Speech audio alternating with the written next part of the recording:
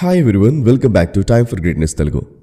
అందరూ అందంగా ఆరోగ్యంగా ఉండాలని కోరుకుంటారు. కానీ మన లైఫ్లో మనం సరైన కేర్ తీసుకోకపోవడం వల్ల ఎన్నో సమస్యలని ఎదుర్కొంటున్నాం. చిన్న పని చేయగానే అలసిపోతున్నారా?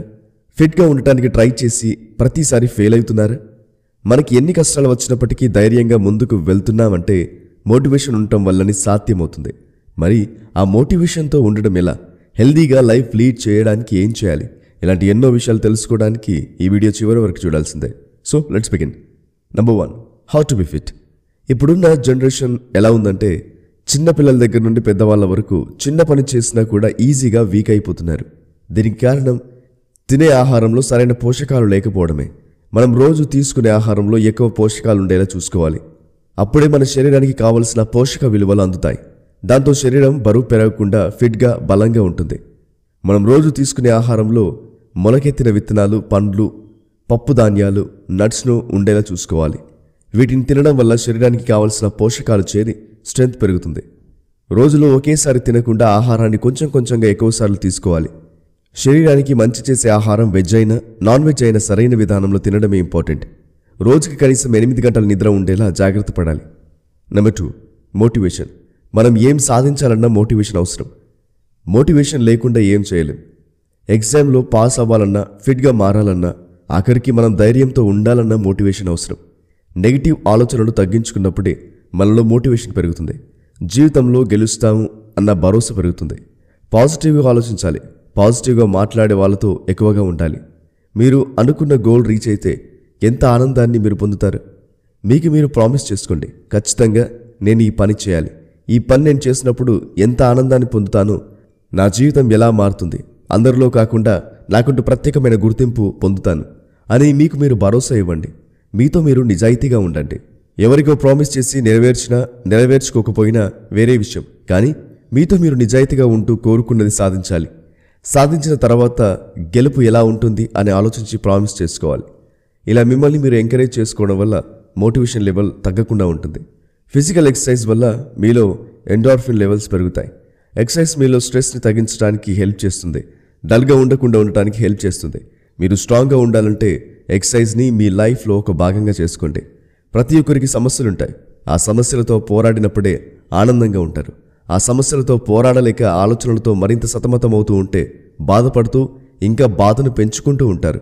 మీరు ఒక సమస్యకి పరిష్కారం వెతుకుతున్నప్పుడు అన్ని దారులు మూసుకుపోయాయి అని మీకు అనిపించినప్పుడు ప్రశాంతంగా ఆలోచించడం వల్ల సొల్యూషన్ కనిపించే అవకాశం ఉంటుంది. ఆరోగ్యమే మహాభాగ్యం అన్నారు పెద్దలు. ఇది జీవిత సత్యం. ఆరోగ్యం కోసం ఎందుకు ఫిట్నెస్ అవసరం? ఫిట్నెస్ కోసం మీరేం చేయాలి? 30 రోజుల్లో మీరు కొన్ని అలవాట్లను అలవాటు చేసుకోవడం ద్వారా ఫిట్గా మారచ్చు. ఎర్లీ మార్నింగ్ లేవడం, డైట్లో చేంజెస్ చేసుకోవడం, పాజిటివ్ థింకింగ్, ఇలాంటి ఎన్నో విషయాల గురించి తెలుసుకోవడానికి ఫిట్నెస్ హ్యాబిట్స్ ఆడియో బుక్ ద్వారా ఎంతో క్లియర్గా ఎక్స్ప్లెయిన్ చేశారు. 250 రూపీస్ విలువైన ఈ బుక్, అలాగే the psychology of money 399 rupees, rich dad poor dad 599 rupees, ఇలాంటి మరెన్నో బుక్స్ ఎంతో డబ్బులు ఖర్చు పెడితే గానీ చదవలేం. అలాంటిది కుకు ఎఫ్ఎంలో ఇలాంటి మరెన్నో బుక్స్ కేవలం మా కూపన్ కోడ్ T50 యూజ్ చేయడం ద్వారా నెలకి 99 రూపీస్ ఉన్న సబ్స్క్రిప్షన్ 50% ఆఫ్తో 49 రూపీస్కి లభిస్తుంది. ఈ యాప్లో 10,000 గంటలకు పైన కంటెంట్ ఎన్నో భాషల్లో అందుబాటులో ఉంది. మీకు నచ్చిన భాషలో మీరు మెచ్చిన ఆడియో బుక్ని ఈజీగా వినొచ్చు. ఆడియో బుక్ వింటున్నప్పుడు మీరు ఆడియో స్పీడ్ని అడ్జస్ట్ చేసుకోవడంతో పాటుగా new books update, notification, add notes, privacy setting, ఇలా ఉండే ఎన్నో ఆప్షన్స్ని మీరు యూజ్ చేసుకోవచ్చు.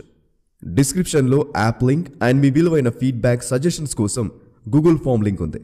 కుకు ఎఫ్ఎం, మీ మనసుకు నచ్చింది వినండి. మరింకెందుకు ఆలస్యం? Links are in the description box. Back to the video. Number 3, exercise. వేగంగా నడవడం వల్ల మన శరీరంలో క్యాలరీలు అధికంగా ఖర్చు అవుతాయనే విషయం మనకు తెలిసిందే. ప్రతిరోజు వాకింగ్ చేయడం వల్ల డయాబెటీస్తో పాటు గుండె జబ్బులు, ఇతర రోగాలు దరిచేరకుండా ఉంటాయి. వాకింగ్ మొదలుపెట్టినప్పటి నుండి గంటలు నడవకుండా శరీరం అలవాటు పడేలా సమయాన్ని పెంచుతూ ఉండాలని హెల్త్ ఎక్స్పర్ట్స్ సూచిస్తున్నారు.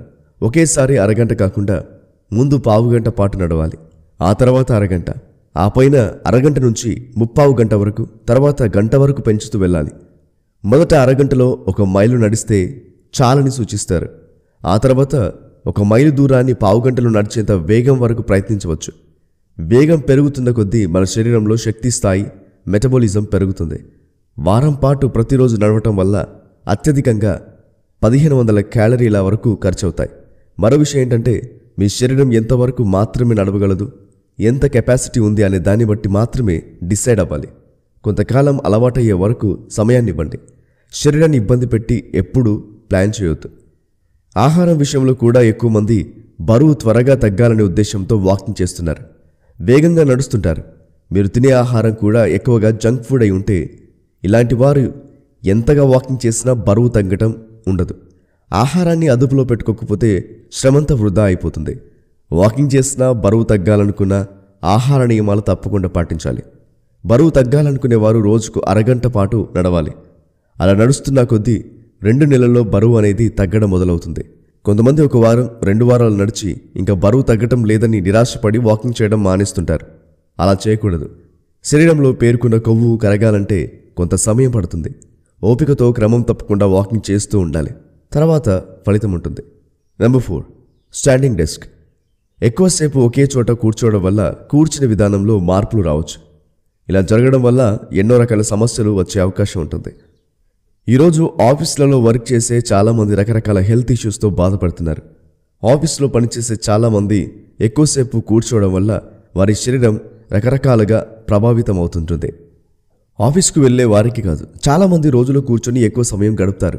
దీనివల్ల వెన్నెముక సమస్యలు, ఎముకలకు సంబంధించిన సమస్యలు, శరీర భంగిమలో మార్పు వంటి రకరకాల ఆరోగ్య సమస్యలు వస్తాయి. కొంతమందికి ఎక్కువసేపు ఒకే చోట కూర్చోవడం వల్ల పోస్చర్లో మార్పు వస్తుంది. దీనివల్ల నరాల సమస్యలు, వెన్నునొప్పి, కీళ్లు దెబ్బతింటం వంటి అనేక రకాల సమస్యలు వస్తాయి. ఆఫీసులో పనిచేసే చాలామంది ఎక్కువసేపు కూర్చోవడం వల్ల చాలామంది వెన్నునొప్పి సమస్యలను ఎదుర్కొంటున్నారు. మీరు వర్క్ చేస్తున్నప్పుడు స్టాండింగ్ డెస్క్లు మాత్రమే వెన్నునొప్పిని తగ్గించడంలో సహాయపడతాయి. శారీరక బలాన్ని పెంచుతుంది.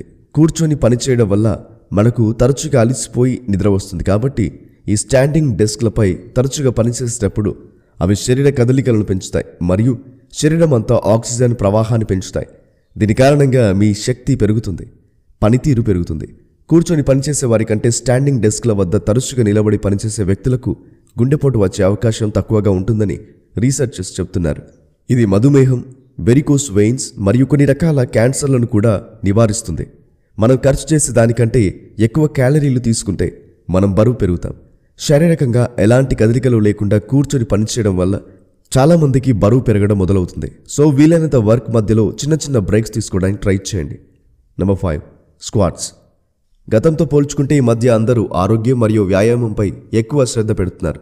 ఒకప్పుడు అబ్బాయిలు మాత్రమే వ్యాయామాలు చేసేవారు, కానీ ఇప్పుడు అమ్మాయిలు కూడా వ్యాయామాలు చేస్తూ ఉన్నారు.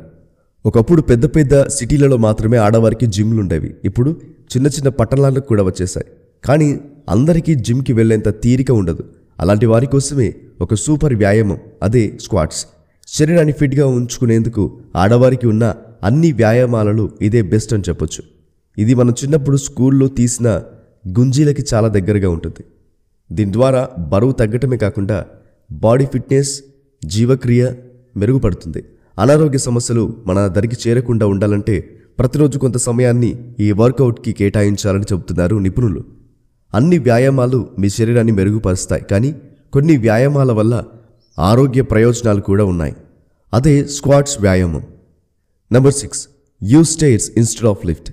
ముందుగా బద్ధకాన్ని తొలగించుకోవాలి. కొంచెం దూరం నడవాలన్నా ఆటో ఎక్కడం, బైక్ మీద వెళ్ళడం చేస్తున్నారు. అలా అయితే ఎలా? దగ్గరలో ప్లేస్కి వెళ్తున్నప్పుడు నడవడానికి ట్రై చేయండి.